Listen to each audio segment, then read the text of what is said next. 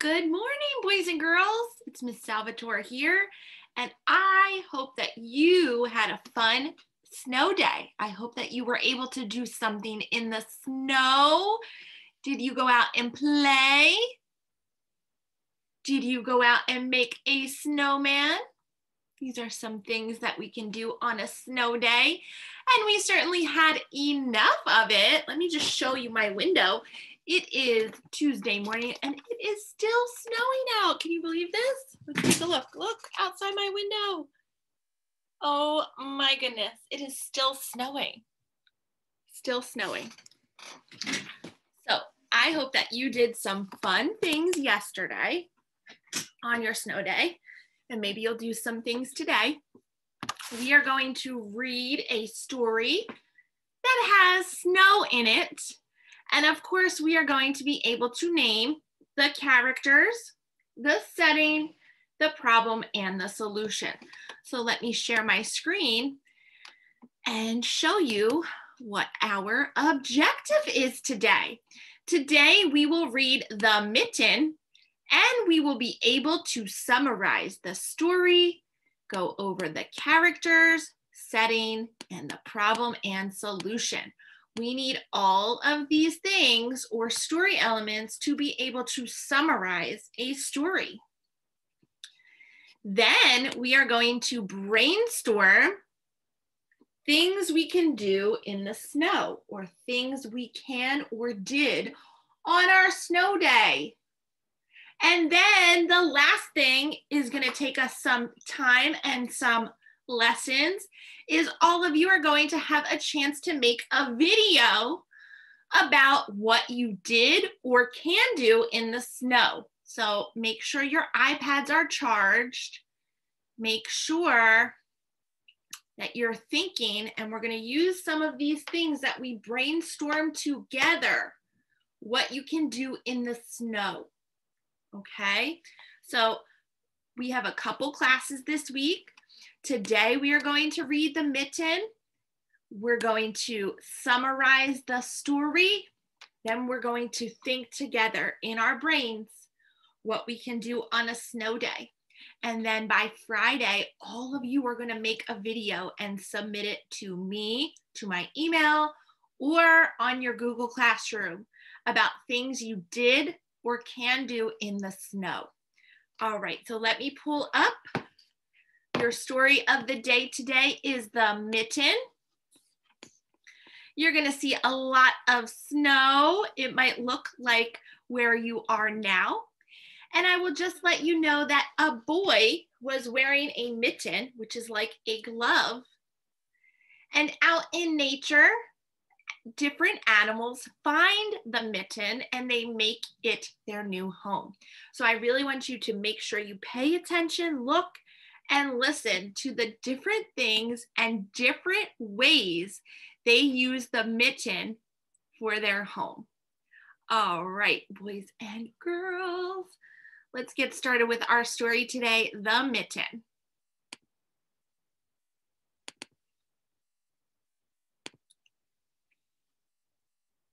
Here we go.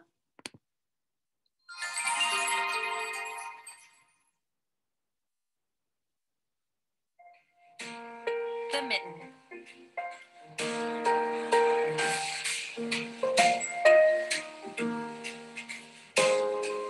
It was a cold and windy winter morning.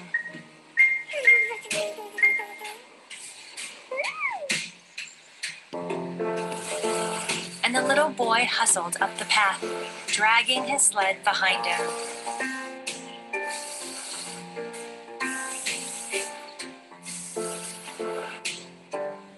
He was dressed for snowy adventures. From his knit cap, to his warm boots, to his 2 soft mittens, which hung from his sleeves on a piece of string, so he wouldn't lose them.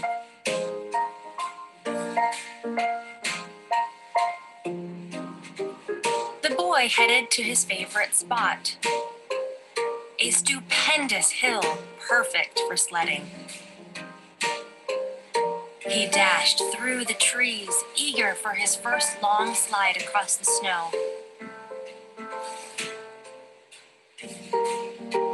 as he jumped over the stone wall at the top of the hill. One of his mittens caught on a low branch. The boy was going so fast he barely felt the small tug of the mitten before the string gave way. He was out of sight and down the hill before his mitten even hit the snow. All was quiet. Then, a tiny, shivering mouse darted out from the stone wall, saw the cozy mitten, and crept right in. Soon, Bunny hopped along.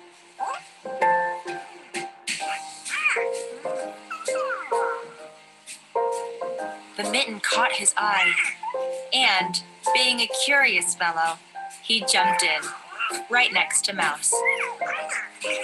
Next, Fox wandered by.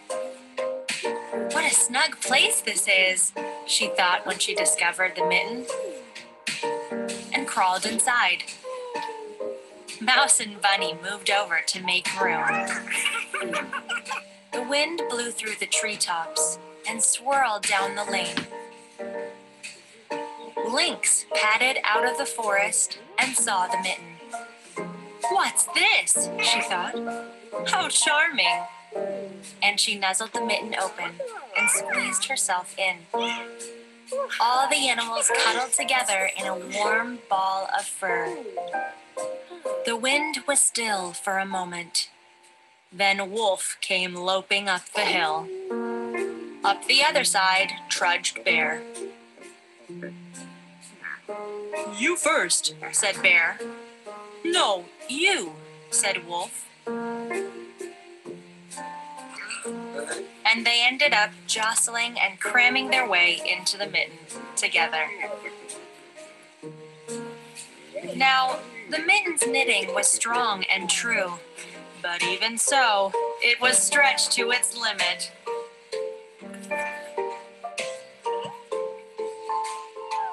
Poor Mouse was at the bottom of the pile. I need more room, he thought, and found a nice soft spot right on Bunny's belly.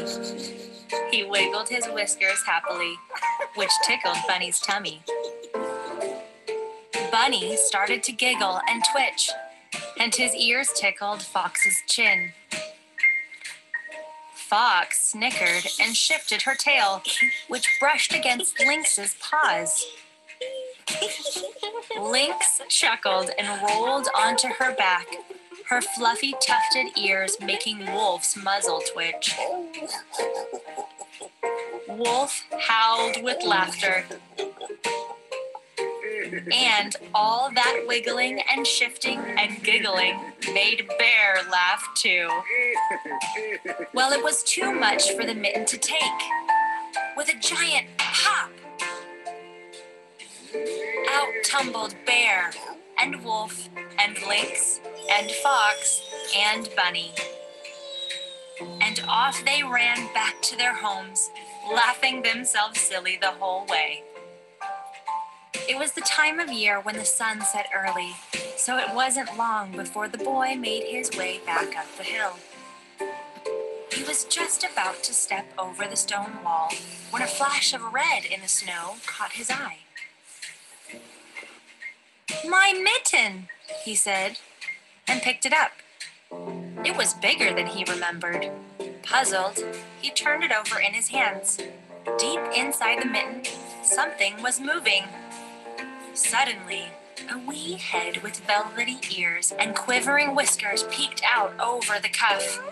It was Mouse. Oh, cried the boy. Hello, little fellow. Have you found yourself a new home in my mitten? Mouse groomed his whiskers contentedly and crawled back down into his cozy new nest. I will take you home then, the boy said, and you may live in my mitten as long as you'd like and be my friend. The boy put on his mitten, cupped his hand gently around Mouse, and, dragging his sled behind him, headed to his own warm home across the snow.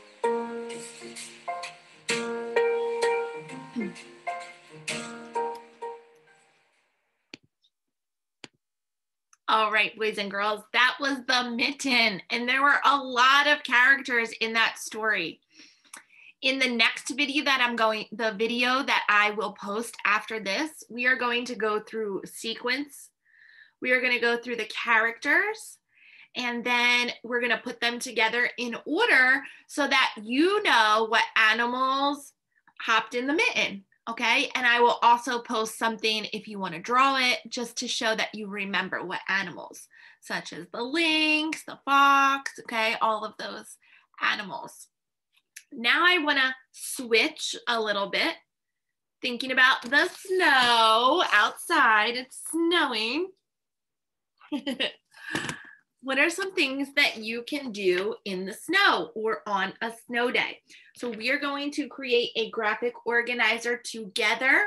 If you want to, grab a piece of paper, and in the middle, I want you to write things I can do on a snow day, or things I can do in the snow, okay? And I want you to think about it, and when you are ready, I'm ready to hear all of those things that you can do in the snow.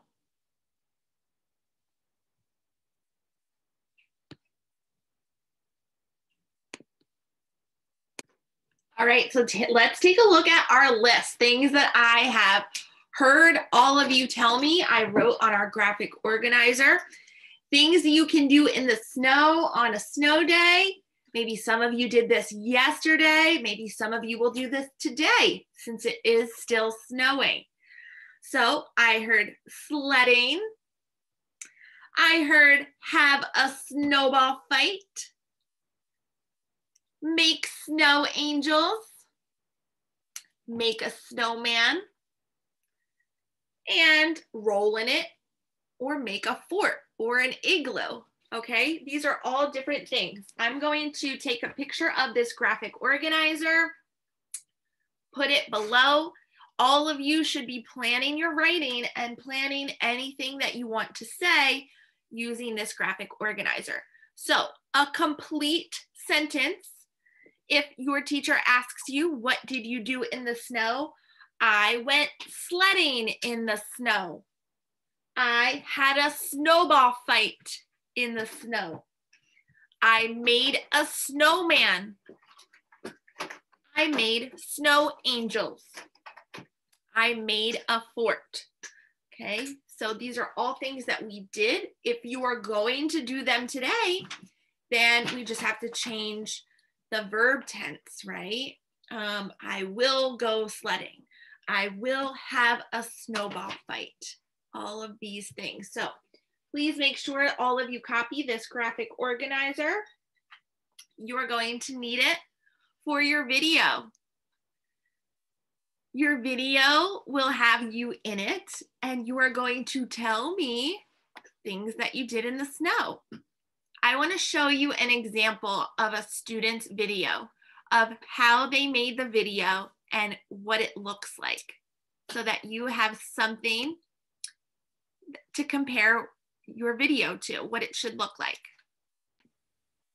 Let's share my screen of an example of what you can do when you make your video. Here we go.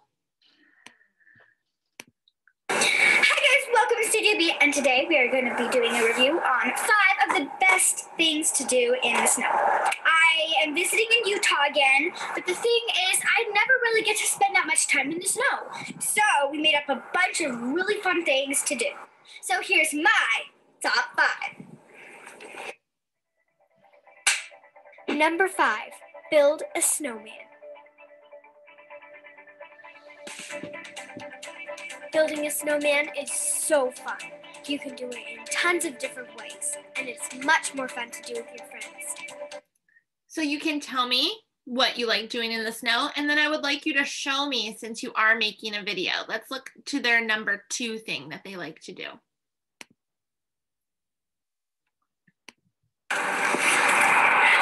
Number 4, make snow angels. Making snow angels is really fun because it's really easy and it makes a pretty angel after you're done with it. But here's a warning, it's very cold if you don't have the proper snow gear on.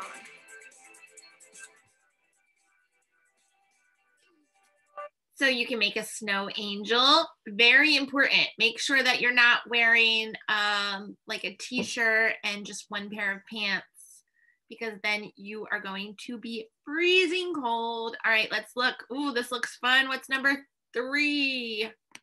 I like tubing better because it's a little bit softer and easier. But I also like sledding. It's very fun. So tubing and sledding.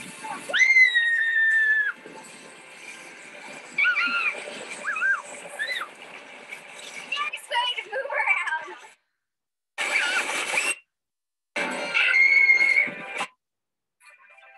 Oh, what is this? Having a snowball fight. Just make sure you don't throw it at anyone's face. Well, let's see what their 5th one is. Number 2. Snow cones. Make snow cones. If there's fresh fallen snow, make sure to make a snow cone out of the snow. And make sure to use your favorite flavors. I really liked blood orange. It was yummy. Now, if the snow is yellow, stay away. Yellow. All right, so you can make a snow cone. All right, you don't have to go buy it. You can make your own snow cone. So what are and put snow and put coat. So what are some things that you like to do in the snow? We started a list. You saw a video. Now it's your turn to make your video. All right. I will see you in class. I will tell you more about your video. And I can't wait to see a compilation. That means all of our videos together of what we like to do in the snow. All right, friends, I will see you later in class. Have a great day. Be safe. Make sure you wear lots of layers if you do go out in the snow again today. Bye.